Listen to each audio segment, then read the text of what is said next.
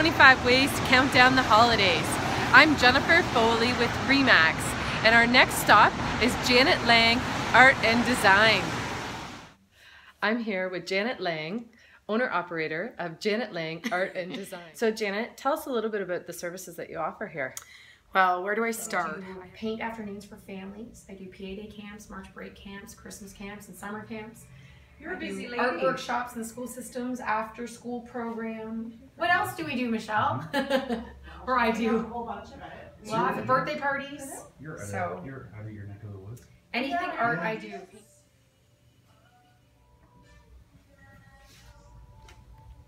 Yes. Tell us how you got into this. So face painting was a kind of a fluke how I got into it. I actually graduated in interior design and fine art. So a past employer asked me to face paint at an event, and Pauline asked me to train some of her girls, and I've never done face painting before. So before I had my business and everything, I went to conventions. It just started up, and I went to conventions, and long story short, face painting hasn't gone to camps, and it's turned into art workshops in schools. Recently gotten into the studio in September, and I do so many different services. Okay, come on through. There's not just one area that we do art in. We actually do have a back studio.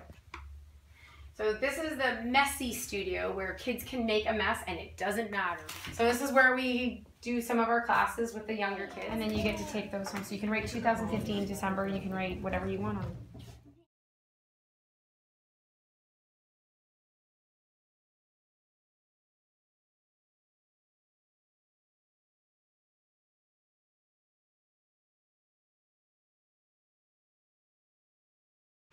Before we head out, I just want to say thanks so much, Janet, for introducing us to your business, and I wish you much success in 2016.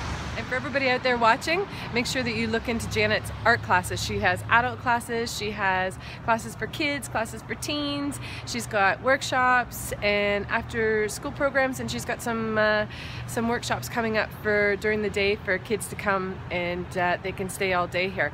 Anyhow, follow up with Janet and you can get more information. Look on her Facebook page or follow her on Instagram.